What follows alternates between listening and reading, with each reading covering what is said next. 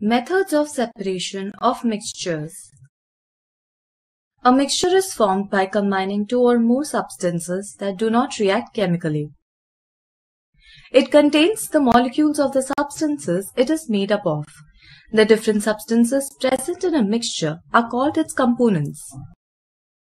Many methods are used to separate the components of a mixture. Let us understand some common methods of separation of solids from other solids. Threshing. After the wheat or rice crop is harvested, the grains are first separated from the stalks.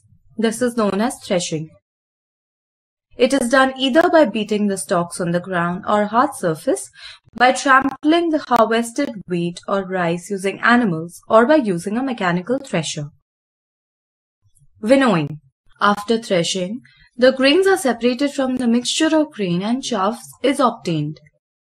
The mixture is allowed to fall from a height. The breeze blows away the chaff while the grain falls down almost vertically. The chaff forms a heap at a little distance away from the heap of grain. This process is known as winnowing. Sieving. When the constituents of a mixture have particles of different sizes, a sieve can be used to separate them. A sieve with fine pores is used to separate undesirable substances in flour.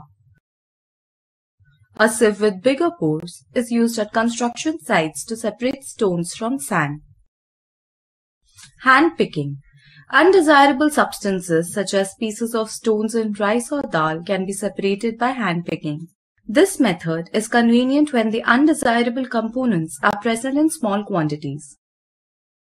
Sedimentation, decantation, filtration, and loading are different methods which are used to separate insoluble solids from the liquids.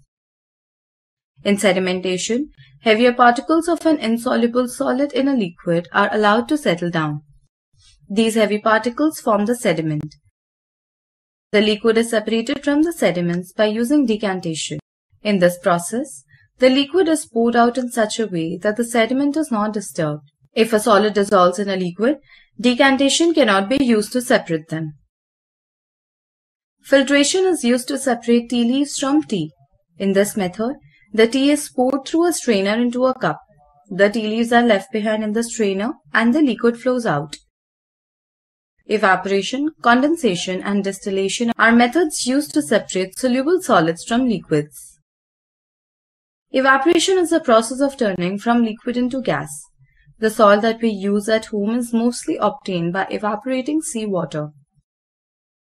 Seawater is collected in shallow ponds and allowed to evaporate in the sun. Salt is left behind and collected for use. Condensation is the process by which water vapor in the air is changed into liquid water. Distillation is the method of obtaining pure liquid from a solution. The solution is heated so that the liquid evaporates.